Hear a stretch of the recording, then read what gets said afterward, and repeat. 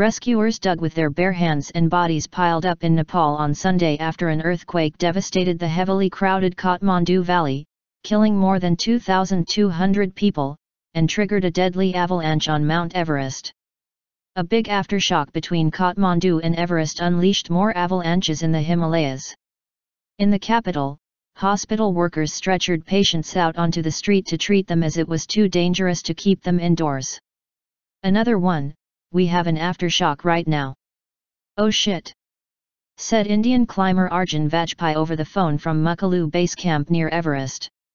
"Avalanche," he shouted. Screams and the roar of crashing snow could be heard over the line as he spoke.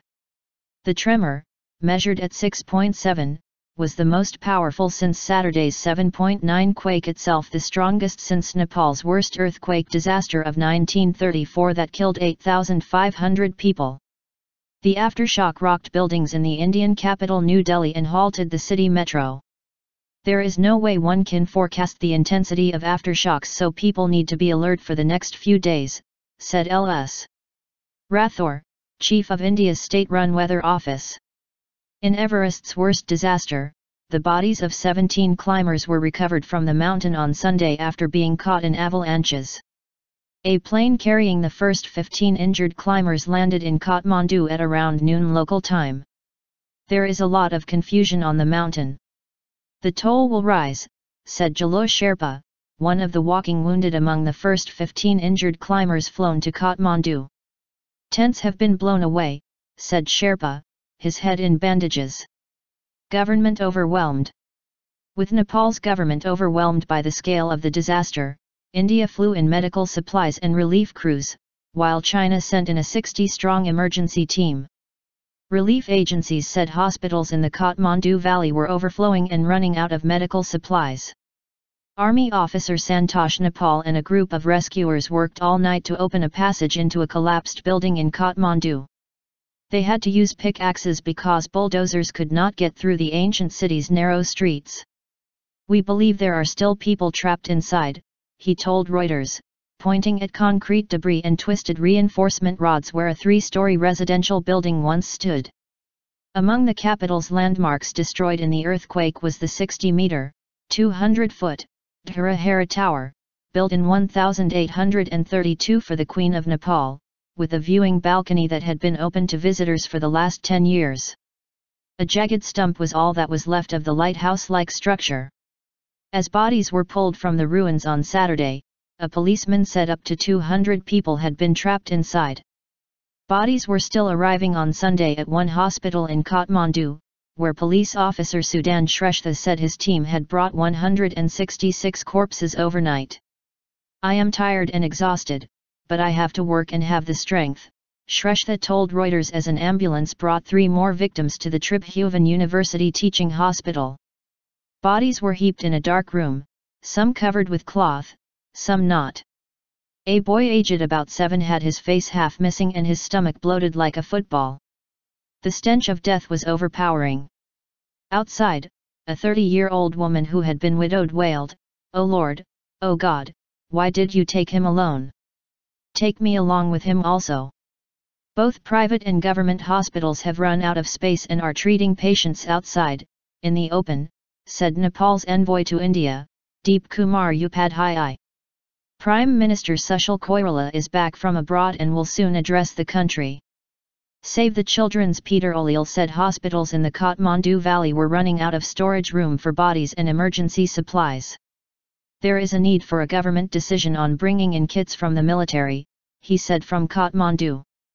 Some buildings in Kathmandu toppled like houses of cards, others leaned at precarious angles, and partial collapses exposed living rooms and furniture in place and belongings stacked on shelves.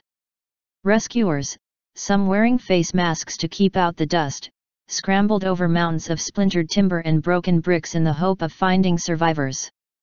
Some used their bare hands to fill small white buckets with dirt and rock. Thousands of people spent the night outside in chilly temperatures and patchy rain, too afraid to return to their damaged homes. On Sunday, survivors wandered the streets clutching bedrolls and blankets, while others sat in the street cradling their children, surrounded by a few plastic bags of belongings.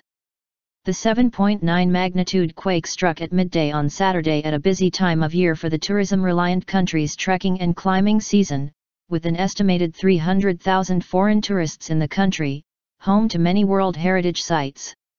Police put the death toll in Nepal at 2,152, with 5,463 hurt.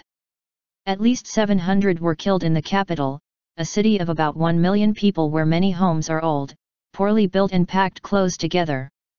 Some 49 people were reported killed in neighboring India, which has sent military aircraft to Nepal with medical equipment and relief teams. It also said it had dispatched 285 members of its National Disaster Response Force.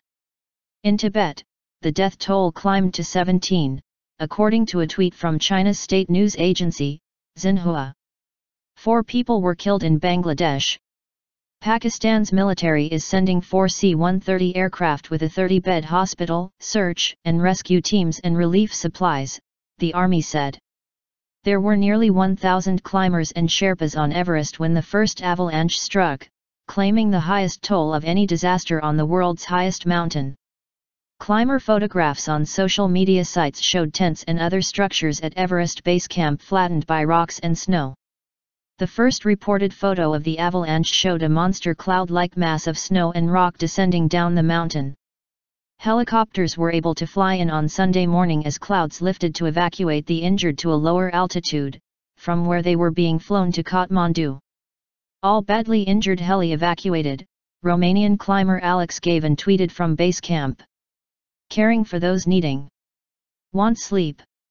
Another 100 climbers higher up Everest at Camps 1 and 2, were safe but their way back down the mountain was blocked by damage to the treacherous Kathmandu ice falls, scene of an avalanche that killed 16 climbers last year. Helicopters had started to shuttle them to base camp, Gavan reported. The main earthquake, centered 50 miles, 80 kilometers, east of the second city, Pokhara, was all the more destructive for being shallow. The first group of survivors from an earthquake-triggered avalanche that swept through the Mount Everest base camp were flown to Nepal's capital on Sunday and taken to hospitals. None appeared to have life-threatening injuries. At least 17 people were killed when Saturday's avalanche, set off by the massive earthquake that struck Nepal, obliterated part of the rocky village of nylon tents, where dozens of teams were training and acclimatizing themselves to higher altitudes as they prepared to make summit attempts in the next few weeks. 22 of the most seriously injured had already been taken by helicopter for treatment in the village of Farish, the location of the nearest medical facility. But bad weather and communications were hampering more helicopter flights, said Ang Chering of the Nepal Mountaineering Association. Later Sunday, a plane carrying 15 injured people arrived in the capital, Kathmandu, from Lukla, home of the closest airport to Mount Everest. Officials refused to provide details on their conditions, but most appeared to have broken bones or other treatable injuries. Of those evacuated, 12 were Nepalese Sherpas. There was also one person each from China, South Korea, and Japan. The Sherpa survivors said they feared that many more people could be dead on Everest. Pemba Sherpa, a 43-year-old guide with the right side of his face bandaged, was surprised he had survived. He rushed from his tent when the earthquake hit Saturday and was standing in the open when I heard a big noise, and the next thing I know I was swept away by the snow, he said. I must have been swept almost 200 meters, yards. Later, he regained consciousness. I was in a tent surrounded by some foreigners. I did not know what happened or where I was, he said after being taken to Kathmandu Medical College Hospital. For generations, thousands of ethnic Sherpas, many of whom also use Sherpa as a surname, have made their livings working on mountaineering expeditions as guides, porters or cooks. Saturday's magnitude 7.8 quake struck at around noon, just over a year after the deadliest avalanche on record hit Everest, killing 16 Sherpa guides on April 18, 2014. Witnesses said the avalanche began on Mount Kumarai, a 7,000 meter, 22,966 foot, high mountain just a few kilometers, miles, from Everest, gathering strength as it headed toward base camp and the lower reaches of Everest. Numerous climbers may now be cut off on routes leading to the top of the world's highest peak. Pim Bahadur Khatri, 35, another survivor flown to Kathmandu, said he was cooking in a meal tent when the quake struck.